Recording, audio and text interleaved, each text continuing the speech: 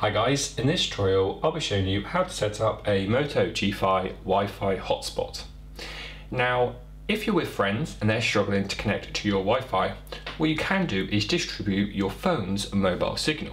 Now this sounds great and it is really good in use. It allows for other people to connect and use your device's Wi-Fi on their own device. However, a lot of people use this option and we do recommend you do, but there's something you need to remember. If people are sharing your Wi-Fi connection, it can and will incur data charges. Now, if you've got a pretty lengthy contract with a good allowance, you don't need to bother, go ahead and use it.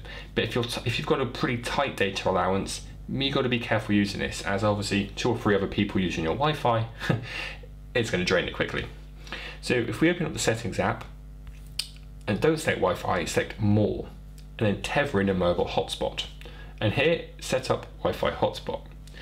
At the top, this will list the network name. So when someone scans for your Wi-Fi network, this is what will appear. And obviously you can press on this and customize it. So if you just want Moto, just put Moto G5. And then that's all we need there. And then you want to keep security as WPA2. And then you can enter a customizable password here. You can see a preview of the default password. So obviously this is a range of random letters. Obviously you can customize this and make whatever you want. Don't put it so really simple that anyone can then connect to. And at the top, keep it as 2.4 gigahertz band. And then just select save as shown.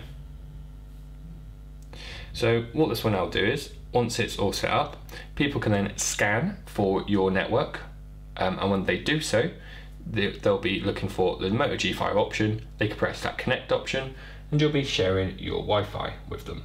And that's how you set up a Moto G5 Wi-Fi hotspot. Thanks for watching.